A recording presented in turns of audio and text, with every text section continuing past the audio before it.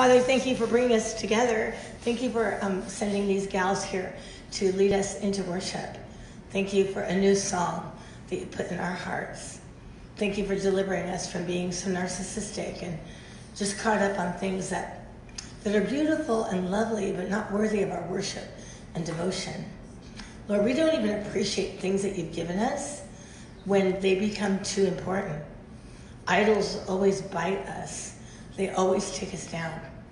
But Lord, when you are first, we can enjoy the blessings you've given us, and they don't take over. They only facilitate a beautiful life. Lord, we are called to sanctify the Lord Jesus in our hearts. We are supposed to ever put the Lord before us because you are at our right hand. We shall not be moved. Lord, we know so many times things in our lives are vying for not always first place, but to be on the same level as you. And you said, you shall not have any gods before or beside me.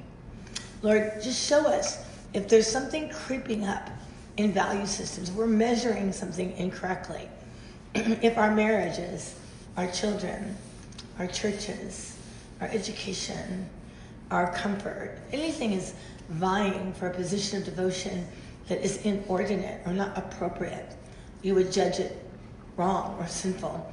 We don't always see it, so we just ask you to show us that. And as we look in your word this morning, we pray that your word would look into us, that we would feel like we were almost at a spa treatment, spiritually speaking. You just really work into us like massage oils or just a fragrance of your truth and work out things that are tied up or are wrong. I thank you, Lord, that when you bought us with your blood, you made a commitment to love us as we were and take us where you know we can be. We have no other love like that. So, Lord, bless this time by your Holy Spirit. Lead and guide us into truth. In Jesus' name, amen.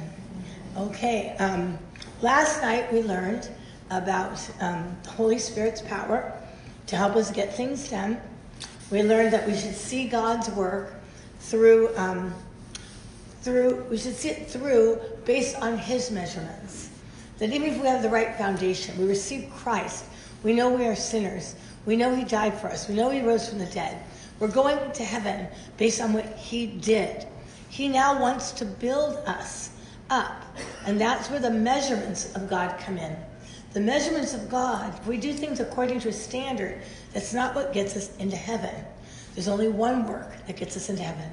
It's the work of Jesus Christ upon that cross. But once he did that, he kind of like, is like an HGTV person. You know, he buys us sight unseen, takes everything inside, and says, you are mine, and I'm going to rebuild you. I'm going to make you into something beautiful. And the world's going to see how real I am, and you're going to know the potential that I have for you. I think that is so special of the Lord. I love those home shows, you know, because especially when they don't know what it is, they buy it at an auction, and then they open the door and there's cockroaches and dead rats and, and then all of a sudden it's this beautiful, place that people are paying top dollar for, and I always say, that's me. I'm the rat-infested house, and God's taken over my life and knocks down this wall and rewires my head so I think correctly and, gives me open concept, where I'm not hiding everything in my life, It's so great that God does that. But we know that we'll only be built the way God wants to build us if we understand that the plumb line is the eyes of the Lord. We must never trust our own measurements. Proverbs 26:12. Proverbs 26:12 says, do you see a man wise in his own eyes? There is more hope for a fool than for him. So we see here that if there's somebody that just is so, I'm going to tell you that there's a big difference between confidence and arrogance. And we often mistake those. And the world kind of preaches confidence, but I think they're preaching arrogance. Because God loves people to be confident. The Bible says that the fear of the Lord is the beginning of strong confidence. There's a way to be confident. I always celebrate it's a big difference from having your head up versus your nose up. This is confidence. This is arrogance. And so we can be deceived. And we think we're being confident or but we are being arrogant. The problem with arrogance is arrogance blinds us to arrogance. It's one of the worst things we can deal with in our lives, because if you're arrogant, you don't think you are, and you can't see that you are. It says there, if you see a man who's wise in his own eyes, there's more hope for a fool than for him. We are unreasonable when we are confident in our own perspectives.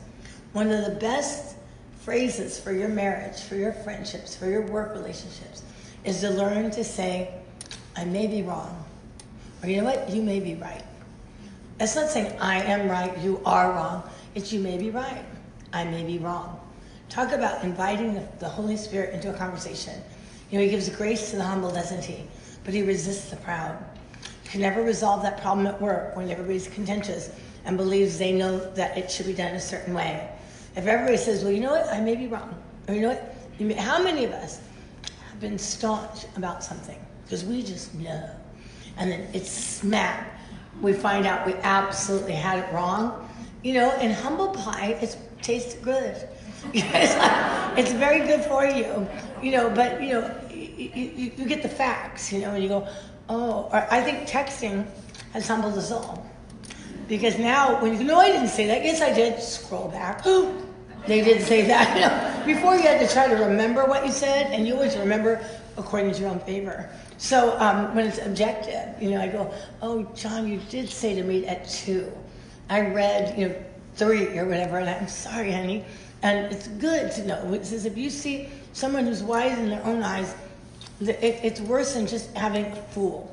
And you won't be able to discuss things in wisdom. You won't come to the right measurements about life and decisions and raising your children. How many of us have punished our children before we got all the facts? And then we found out, and you resign, right? You write the letter, pack up your suitcase. I'm not going to be a mom anymore, because you feel so bad that you handed out a punishment without having all the facts.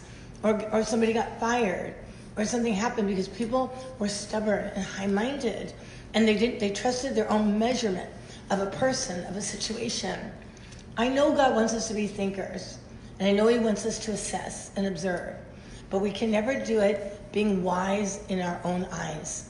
We all have to have humility in judgment, meaning we are allowed to make judgment, especially those of you who are administrators, managers, moms, any kind of authority that you have. You have to rule in humility, because there's probably something you're missing. And you have to be able to say, well, I haven't heard it all the way through yet. This will clothe a woman in wisdom. It'll make us shine like the world doesn't even know what it is, because the world doesn't operate with humility and judgment. Whoever yells the loudest, whoever has the microphone, whoever has the network, they're the ones that are right. But we learn that we have to be humble in our judgment. In Isaiah chapter 5, verse 20, it says, woe to those who call evil good and good evil. And that woe is like a judgment, like something bad's going to happen to you. Who put darkness for light and light for darkness. Who put bitter for sweet and sweet for bitter. Verse 21. Woe to those who are wise in their own eyes and prudent in their own sight. We live in kind of the day of Judges again, where every man does what is right in his own eyes. And nobody thinks there is a plumb line for anything anymore. There is no measurement. It's always up to, you can be wise in your own eyes, the way you want to look at yourself, the way you want to judge something.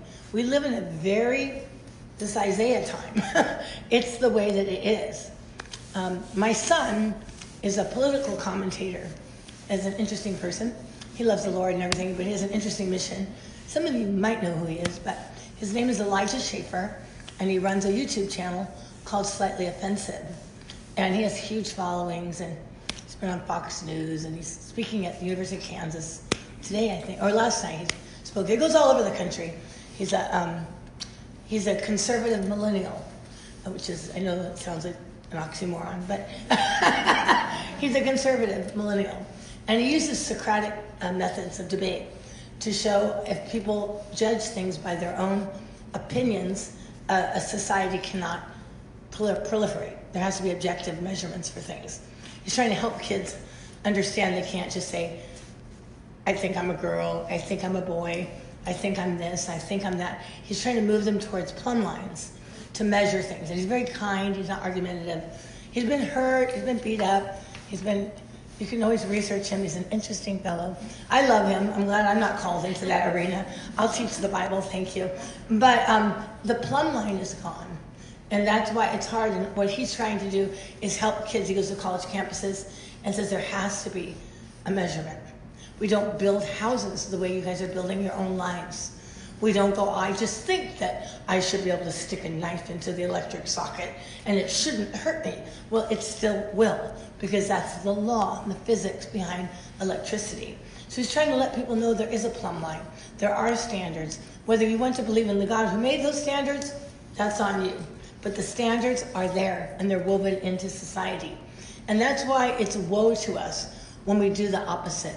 Meaning life is not going to go well for us. God gives us the freedom to make our own choices. But when we choose against his standards, things are not built up to code. And we're actually being those foolish women who tear down our house with our own hands by saying, I think. Well, I personally, as a believer, it's very important for me to really avoid words like I think, or you know what I think, or in my opinion. Oftentimes, I don't use those phrases. I like to say it is written, or will the scriptures say. Now, there are other things that are just opinion, right? Like, in my opinion, I don't like Starbucks coffee. I just don't. I'm sorry, don't shoot me.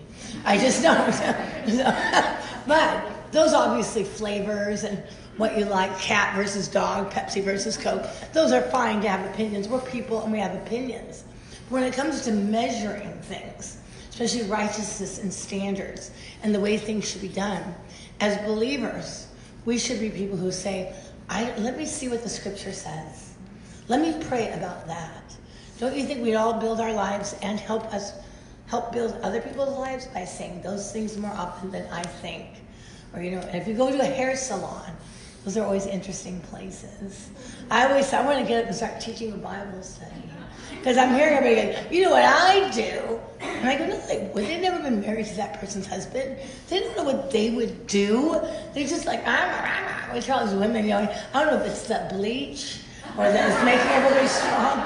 But, everybody's got their opinions in those hair places. And I'm always going, whoa. I want to get over there and say, don't say that. And the scriptures say, and you're disagreeing with the creator of the universe. And you're feeding into her life a false plumb line. And if she tries to build according to your biased measurement, it's going to be crooked. Her marriage is going to fall. She's going to end up with unnecessary emotional trauma. She might contribute to unhealthy mental health by making those choices. So it's very important that we're not wise in our own eyes for our own lives or when we give advice and counsel to other people. Mamas, be careful how much information and advice you give your kids. They go crazy with you. I'm talking to myself too. But really be slow to speak and quick to listen. And oftentimes as your kids get a little older, it's wise to listen to them and don't say anything except, you know what, can we pray about that right now?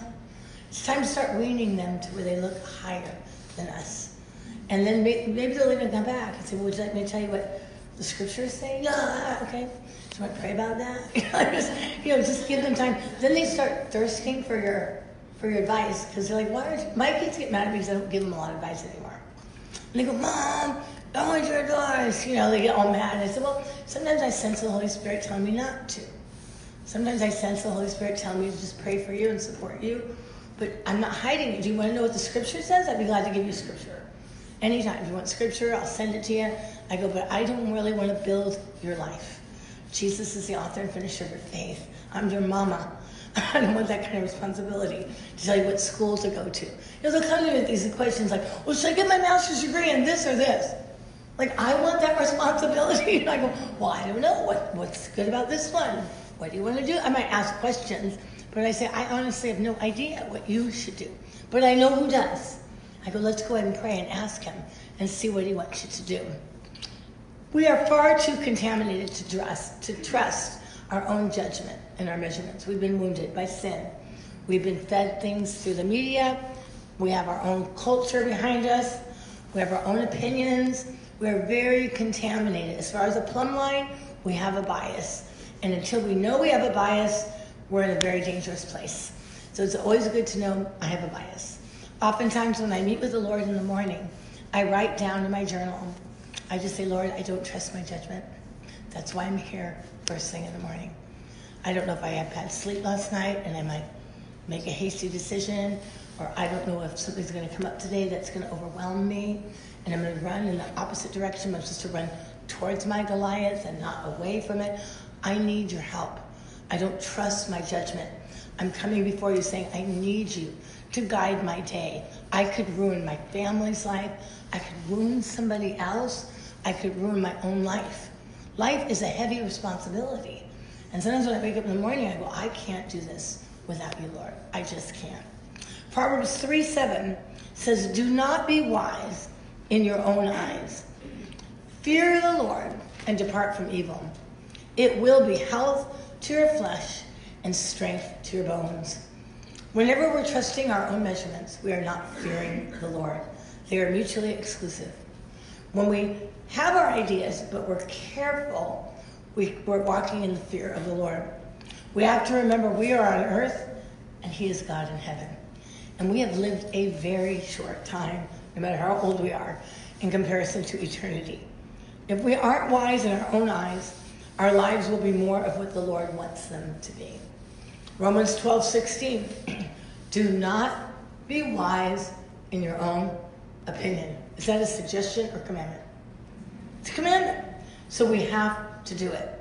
We have to say, I'm not going to be wise in my own opinion. And you know when you are. And I know when I am. Because we get a little, get a little like this. Or we get a little frustrated with people. Well, why did they do that? They should have done that. Okay, as soon as you're talking like that, we are wise in our own opinion. And we have to realize I'm not, even when I present my opinion, I shouldn't present it like it's somewhere in Genesis to Revelation. It's just my opinion.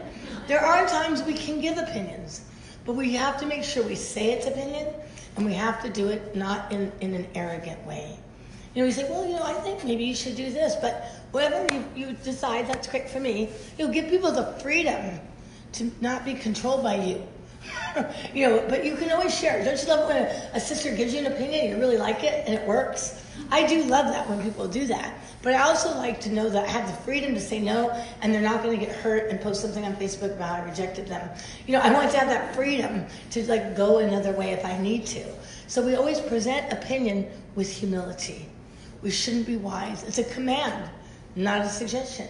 So every time we are wise in our own opinion, we are breaking that command in the book of Romans. The Lord wants us to measure, but he wants us to measure accurately. In the book of Revelation, the revelation of Jesus Christ, John receives visions and instructions from the Lord. Turn to Revelation 11:1. And this is kind of where we have the whole RISE conference name. It does match, I forgot, where it says Rise and Measure. That's where RISE comes. It's a cool theme. It does work. Okay, I forgot. So in Revelation 11:1, an angel comes to John and speaks to him. And this angel comes to John, and John records it, and says, then I was given a reed, like a measuring rod. And the angel stood, saying, rise and measure the temple of God, the altar, and those who worship there. Interesting command, isn't it? A heavenly measurement, like measuring rod, is given to John, and he says, I want you to go, and I want you to measure three things. I want you to measure the temple, I want you to measure the altar, and I want you to measure the people that are worshiping there. So get off your duff, John, and go and measure. Like a command for us to measure. He wasn't supposed to measure any of these things by his own standard. He wasn't to go, I'd say it's about, looks to me, it could be. He was given a standard before he was given the command. And he was given a measurement before he went to measure. Now, John had a heavenly measuring tool. And now John was commanded to measure. I believe we can learn from this command in Revelation. And the Lord wants us to measure the temple, the altar and those who worship there. First, the temple of God. What does that mean? Why was he supposed to measure that? Well, the temple of the Lord was commanded to be built. And when the Lord directed the temple to be built, he had exact measurements that temple had to be built by. In 1 Chronicles 28:11, it says that David gave his son Solomon the plans for the vestibule, for its houses, its treasuries, its upper chambers, its inner chambers, and the place of the mercy seat, verse 12. And the plans for all that he had by the Spirit of the courts of the house of the Lord, all the chambers all around, of the treasuries of the house of God, and the treasuries for the dedicated things. Now, I really love this whole thing because it says there that he had the plans by the Spirit. David was given the plans. Now, it doesn't really spell it out too well in the Old Testament, but I wish it would have. There's a lot of things like I want to get to heaven and say, okay, this part that you didn't get real detailed on in the scriptures, can we rewind? Can I look at that? Like, was David playing, his lute or whatever, or his harp, and he started just being in tune with the Spirit and then getting a vision, or was he sitting there with a pen and the Holy Spirit gave him? But by the time Solomon came to build the temple, because David was not allowed to, David had accumulated everything he needed to build, and he had the actual architectural plans to give to his son. Now that's a whole nother study about we as parents and how we can affect the purposes and callings of our children by having things prepared to hand to them that we are never going to do. Some of you want to make a mighty impact for the Lord, but you're doing things and your children are the ones that are going to build the temple. But that doesn't mean you sit back and go, oh, well. No, you accumulate. You get plans. You hand it down to them. You put it into them. I remember one time when my kids were little, I had four kids, and I homeschooled for many years. And I remember thinking I'm just sick of this. I love my kids, but, I'm going, if I have to fill one more sippy cup and give another spelling test, I'm going to go crazy. And I'm going, I want to make a difference, Lord, for the whole kingdom. And I remember I was on a hike once, and I was praying, and the Lord said, how many are there of you? I said, 1. He said, how many kids do you have? I said, 4. He goes, well, if you pour into those 4 kids, that's 4 people making a difference for the kingdom rather than just you. I was so humble. I said, you're right again. I'll pour into my kids and see what you do through them. So even with David and Solomon, David had disqualified himself as a man of war and bloodshed. He couldn't build the temple. But I love David because he didn't pout. I wanted to build a temple. He didn't do that. He said he found out what he couldn't do, and then he found out what he could do. And he was more excited with what God let him do instead of what he wanted to do. David is such a cool guy. Oh, well, I can't build it, but I could get together all the money. I can get all the workers. And he just didn't waste that. He didn't let a disqualification make him quit being used by the Lord. He found out, how can I be used by the Lord, even though I know I can't build the temple? So he received these plans by the Spirit. He was given these plans. And I'm wondering if David could focus more on the measurements of the temple because he wasn't building the temple. He could really be exact. Because sometimes when you're building, you want to hurry up through the measurements and get something done. I'm sure none of you have done that. If you're, oh, I don't want to pay attention. Let's just get this up. Let's just do this. Or I want to make a cake and, I don't have to measure it exactly. I'm just want to, afterwards, I use salt instead of sugar, or baking powder instead of baking soda. Or, you rush through the measurements and you didn't get the outcome. And so it's neat that God chose David by the Holy Spirit to make the plans because he had the measurements for the temple. And he was able to focus on the measurements because he wasn't doing the building. He would be meticulous, knowing he'd be handing these plans to his son. How many of us are careful with the standards that we represent to the next generation? How many of us might be to blame for some of the compromises in the next generation? Because we weren't meticulous with the measurements ourselves. We need to hold high the standard that God has. In humility, not our standard. It's the Lord's standard. I remember one time my son Elijah, the one who's doing all this weird political stuff, he told me, he said, Mom, I know why I lose arguments with you. And I said, well, tell me why. He said, because you've been using the scriptures as the standard. So I was really arguing with God over those things. I go, there you go. And I said, that's true. I go, Elijah, that doesn't change from generation to generation or nation to nation. The word of the Lord endures forever. Moms, be careful with your kids. Make sure they know what are mommy rules and what are God rules. Don't put them at the same level. Mommy rules can change. If you use it, no, you have to put your pillows like this. That is not in 1 Caroline chapter 2. It's just how you want the pillows on the bed.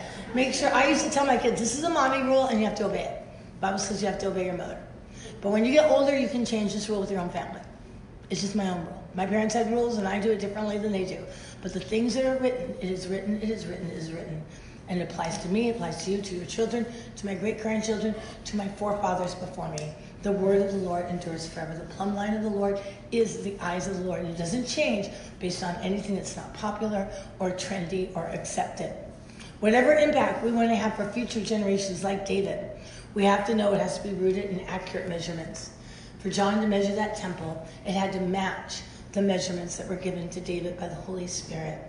What we're doing and what we're handing off should agree with Moses, should agree with Solomon, should agree with Jeremiah, should agree with Paul and the Apostle John.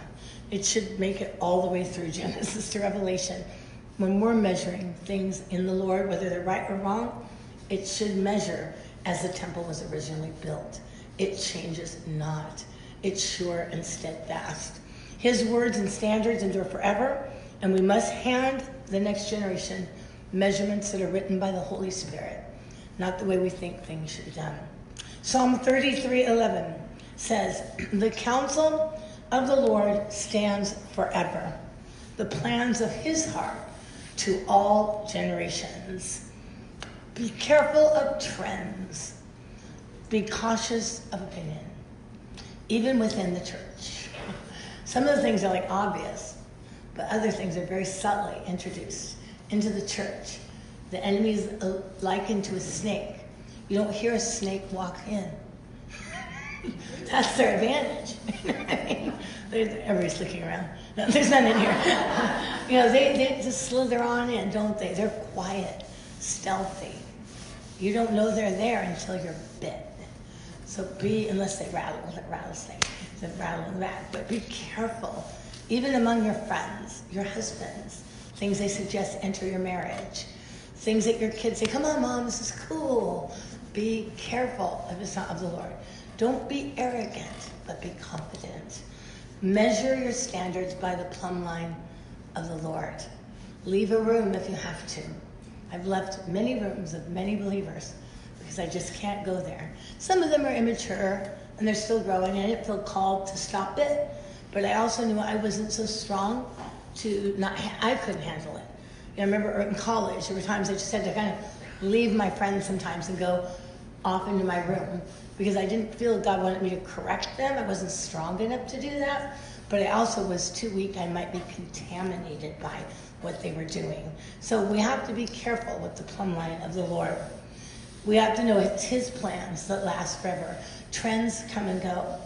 We all remember back in the early 60s, when love was whatever love was then and what everybody did. But how many hippies do we have today, living their lives like that? Holy Spirit came in and helped a whole generation of young people who were confused about what love was and thought getting in touch was dropping acid and going somewhere. But God came in, didn't he? I mean, that's amazing how quickly that movement was snuffed, and in came the Jesus People movement. And Jesus said, I got to get these kids. They are messed up. He just came in, didn't he? He saw a lot of their little hearts were just confused, and he delivered them, and they became the next generation of saying, no, unless a man is born again, he can't get into heaven. And a lot of other people were giving up on the hippies, but God said, no, I can get them. And even now, the people we say what love is love. Don't give up on the next generation. A lot of people are just looking for love in the wrong places. We pray for revival among people that are confused because they're confused.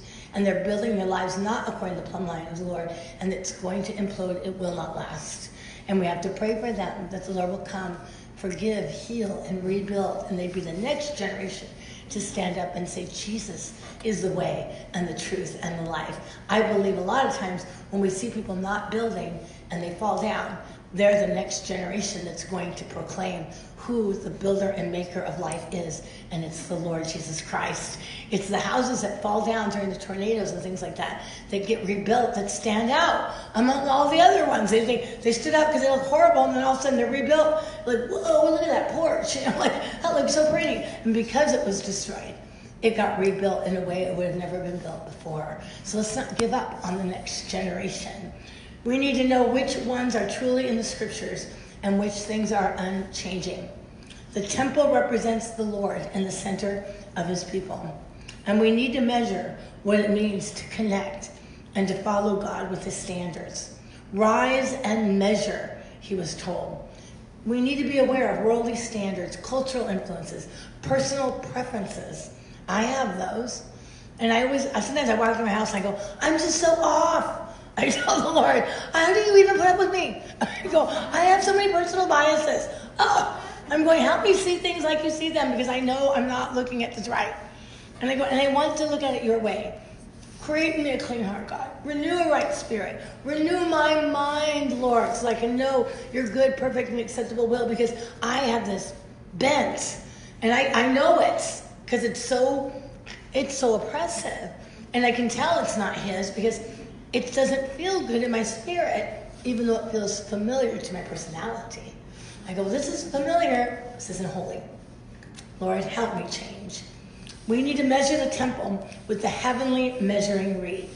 When we're looking for a church to go to, when we're trying to understand what is worship, when we want to connect with God, use the word of God to see these things, not cultural trends either way.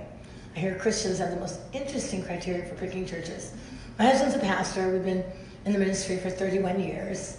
We had people leave our church and join our church. Someone will leave the same day for the same reason somebody else comes in. Your church is like this, so I'm leaving. So I go, oh, we're coming to your church because of this. Same reason.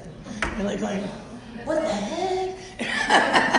I can't change churches because my husband's a pastor. So I never go through that.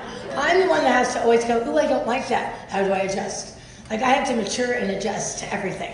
Whether I don't like the way our worship's going, I like our chairs, air conditioner, I don't know, whatever. You go through dumb things with church.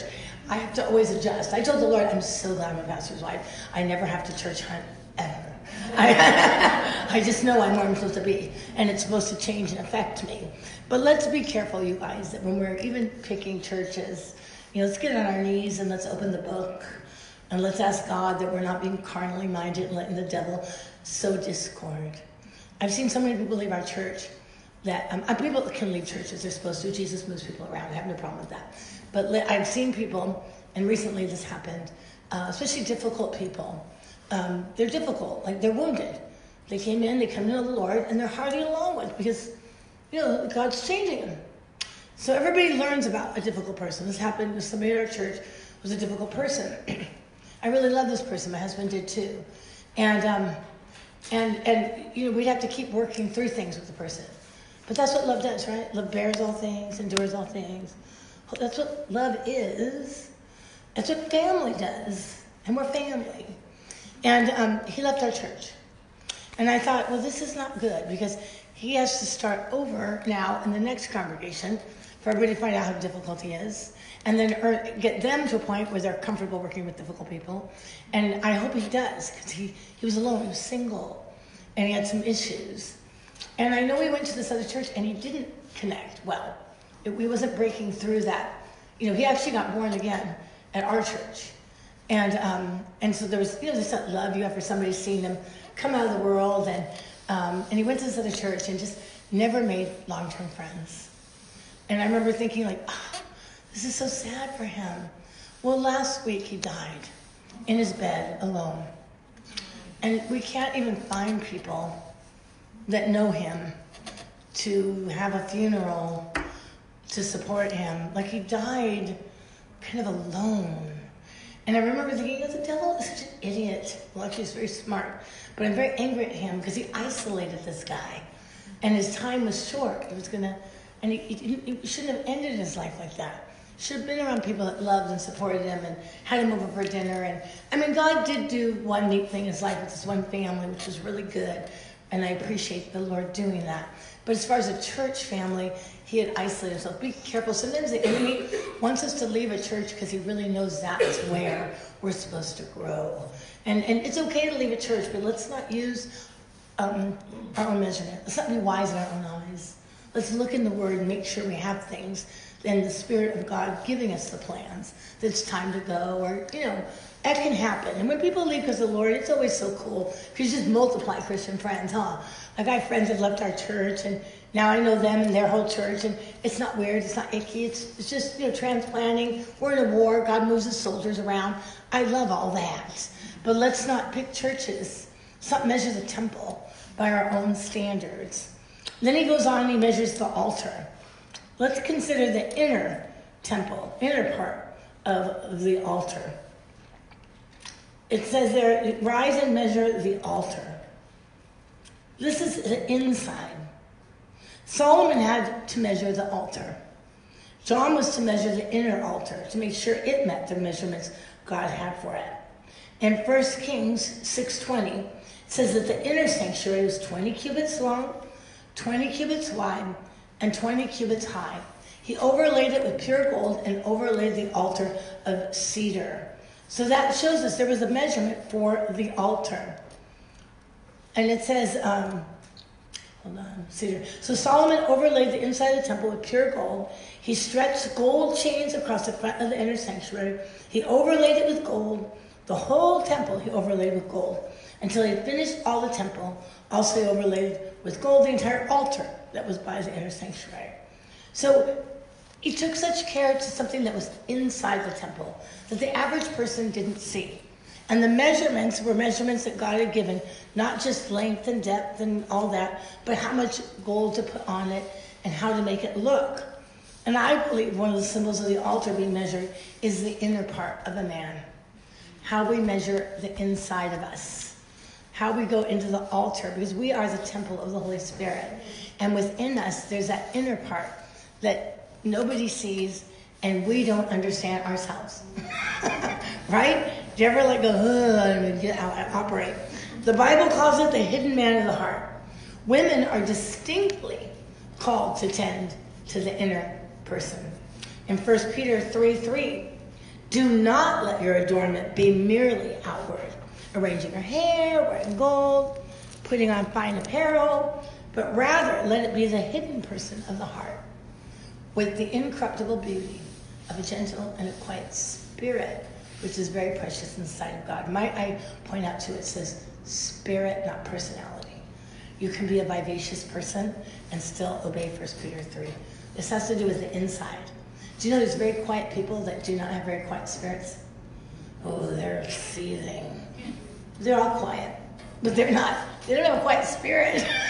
So really, if you guys, I used to read this and go, oh no, I'm kind of loud. I can never meet, and then I read, no, it doesn't say quiet personality. It says my spirit should be at rest in the Lord and full of peace and joy. And I should be not trying to control and manipulative and, agitated and bitter and, those kinds of things. I'm supposed to have a quiet spirit. So it's like, okay, sure, let's do that. And yeah, that sounds great. Not being loud with your own demands and what you expect to be done. It should be quiet where it's an altar, where it's quiet enough so that you hear God more than you hear yourself. That's the inner man that's quiet. If we're so busy analyzing and figuring out, playing over, meditating on, replaying conversations, we don't have a quiet spirit. Psalm 139:23 says, search me, O God, know my heart. Try me and know my anxieties. And see if there's any wicked way in me. Lead me in the way everlasting. We initiate it. We don't wait for God to do it. We ask him, search me, check me out, see where I'm off. Because you have the plumb line. And you love me. And anything you're going to straighten out in me is so that I'm built to code. Isn't that good to know? When God shows me something, none of us would get mad at an orthodontist who showed us crooked teeth. We'd be happy because they found the crooked, or an orthopedic surgeon who shows us a break. No, I just don't want to believe there's a break in my femur. We want to know if it's broken so they can fix it. And so when the Lord shows us something, it's always out of love and always a desire to fix and to make it what it should be. Welcome the conviction of the Holy Spirit. Embrace the chastisement of the Lord. You wouldn't be legitimate sons if the Lord didn't say, hey, what you doing with that attitude? And then you go, oh, you go, and they go, okay. And then you work together and you become who he saved you to be. You're not left to be who you were. You get to be who he wants you to be. Hebrews 4:12 clearly says that the word of God is living and it's powerful. And it is sharper than any two-edged sword. And look what it does. It doesn't even talk about behavior. It says it pierces to the division of soul and spirit, inside. Joints and marrow, inside. Discerner of the thoughts and intents of the heart, inside. So it's the word of God working on the inside. Verse 13, and there's no creature hidden from his sight. All things are naked and open to the eyes of him to whom we must give account. I love that we have that. The measuring rod of heaven reveals things we'd never see. In 1 Samuel 16:7, you're well aware of this. The Lord told Samuel, hey, don't look at his appearance. Don't look at his physical stature. I refused him because the Lord doesn't look at or see like man sees. Man looks at the outward appearance, but the Lord looks at the heart.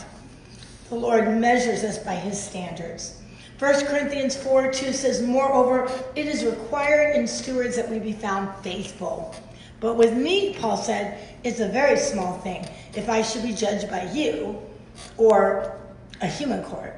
Basically, what you guys think of me, I'm not really putting a whole lot of weight on it. You might think I'm all great. Remember, Jesus walks in to Jerusalem, Hosanna! Hosanna in the highest! A couple days later, crucify him! Same crowds in Jerusalem. They don't know what they're talking about. He says, in fact, I don't even judge myself. Verse 4. I know of nothing against myself, yet I'm not justified by this, but he who judges me is the Lord. We are open to judgment and the measuring rod of the altar of our hearts. Finally, he's told, measure those who worship there. Measure people by God's standards. Realizing we look on the outward appearance and we're wrong. Like John, we evaluate people based on the rod from heaven. We might measure people with corrupted measurements. We might think that those who are the most popular in the church are really the most spiritual. Maybe not. Any criteria we might have developed for those we think we should respect or be drawn to or emulate, be careful of the criteria. Be careful about who your heroes are. You should have heroes based upon the plumb line of the Lord. Not Christian culture, not just because your mom and dad like them, not because all your friends like them, not because they put their, you're on Hinge dating site and they wrote just the right thing, or they have a fish on their core, or whatever, this guy knows the Greek, I don't know, just things we have for people. Be careful, because we don't see as God sees. We need God's measuring rod to measure those who worship there. Matthew 23:27 says, woe to you scribes and Pharisees, hypocrites, for you're like whitewashed tombs, which indeed appear to other people, beautiful outwardly, but inside are full of dead men's bones and all uncleanness. Verse 28. Even so you also outwardly, you appear righteous to men, but inside you're full of hypocrisy and lawlessness. People couldn't see it. How many of us have been surprised by someone we had respected in the faith and found out they've been living a hidden lifestyle for many years before that? Now God is gracious and he can restore anybody, and I don't want to look down on anybody who falls into sin, because the blood of Christ is more strong than the strongest sin ever committed.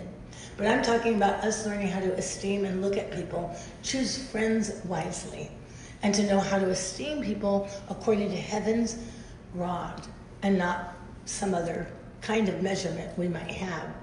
People can appear one way, but other things are happening. In 1 Corinthians 12:20, we are told that there are many members in the body of Christ, but only one body. And the eye can't say to the hand, I don't need you. Again, the head to the feet, I have no need of you. And this is no much.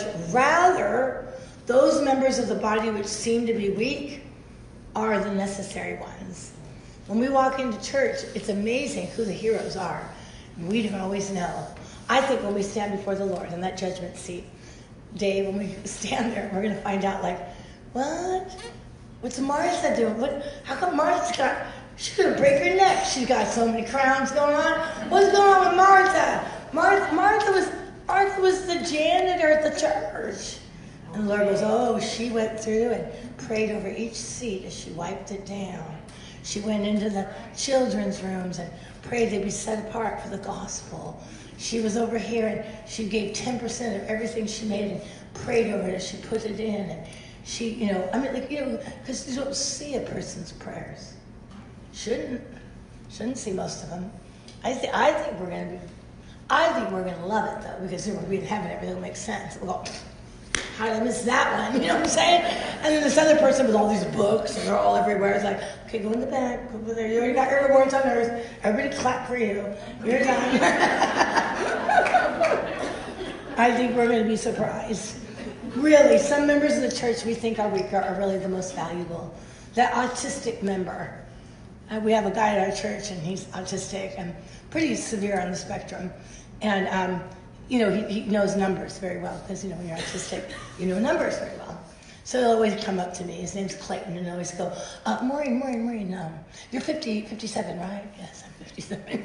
Your birthday's on October 16th, right? Yeah. He always wants to tell me numbers and have me say, yes, sir. That's his way of loving him. And one time he came up to me, and he'd never talked about worship songs. It broke my heart in a neat way. He goes, Maureen. I go, yes, Clayton. He goes, you know that song, Reckless Love? I go, yeah, I do. He goes, he leaves the 99. He leaves the 99. That's what hit him in that song. And I've heard people yell and argue about the word that song. I'm so tired of that debate.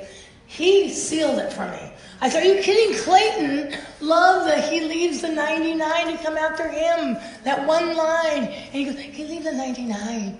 And he was like so blessed because the numbers spoke to him about God's love and would come after him. I was like, I started crying. I'm like, and Clayton could be that weaker part of the body that is more necessary. Even though Clayton, can't read super well, doesn't communicate well, I don't see as God sees. I'm supposed to measure people by the rod from heaven, not by like, oh, that person smells or that person this. Aren't we just horrible? I'm horrible. There's things sometimes happen to me. I go, I don't know how you dwell inside of me because that's in my heart. And the Lord goes, well, I'm going to clean that right out of you. I go, well, go right. Here you go. Let's get that out of my heart. It's so gross. Even if you don't try to, things come up sometimes. And you can kind of rebuke it, but it's in there, and then it's got to be dealt with. 2 Timothy 2:22 says, flee youthful lusts, but pursue righteousness, faith, love, and peace with those who call on the Lord out of a pure heart. The worshipers that we want to be around are not perfect people. They're those who call on the Lord out of a pure heart. Even if they're rough around the edges. I always pray that for my husband and myself. Send us people who call on you out of a pure heart. I don't care if they're still cussing and they don't have that down yet. Give me somebody else who, I never cuss. And they have like an ugly heart. I'm sorry, I'll take all the cuss words and a pure heart, and God will work on the cuss words later. I don't cuss, and I don't think you should. But that's really not the main thing. We got a heart issue here, right? We got a heart issue. I remember one time I was counseling this lady, and she just got saved, and she came to my church, and she was talking to me, and then she told me what she did for a living. I'm not going to tell you what she did for a living. And I was like, I wanted my mouth to, drop open. Like, I was like, she does what? And the Lord goes, don't tell her to quit. I go, but. Lord goes, I'm not working on that one yet. And I said, okay. So we were just talking, and she kept coming to Bible study. And I was praying for her. I said, Lord, please show her this is not a good business for a Christian woman to be in. And I was praying. And one day I came really early to Bible studies. I'd go to a prayer meeting beforehand, and she was there. And she goes, you've been praying about my job, huh? And I said, I have been praying about you. And I go, the Lord told me not to tell you. He would tell you. And she goes, I quit. And I threw everything away. And I was like, oh, and so that was a girl with a pure heart. If I would have worked on behavior rather than the heart, I would have been getting ahead of what the Lord wanted to do. You know, if somebody tries to heal a wound, but then surgery needs to be done first, you could keep infection in there. It's not going to heal right. So it's the heart, 2 Timothy 2:20. And who knows who has a pure heart? God. That's why we ask him to send people with a pure heart. 2 Timothy 3:13 says, evil men and impostors will grow worse and worse, deceiving and being deceived. Ladies, there's going to be impostors in the church. Some are just deceived. They've been taught incorrectly. And other people are intentionally deceiving. How do we know the difference? The rod of heaven. We have to ask God to show us. Psalm 37:37 says, mark the blameless man, observe the upright. The future of that man is peace. Let's evaluate people that we can respect and ask God to spotlight those people you're supposed to admire. Romans 16:17 says, I urge you, brethren, note those who cause divisions and offenses, contrary to the doctrine which you've learned. Avoid them. Doesn't say yell at them. Doesn't say post about them on Facebook. It says avoid them. There are people in the church that want to cause divisions. They want to gossip about everybody from the pastor on down to, I don't like the toilet paper in the bathrooms. They just, just avoid them. Maybe they'll mature, pray for them, because they know the Lord will fix it.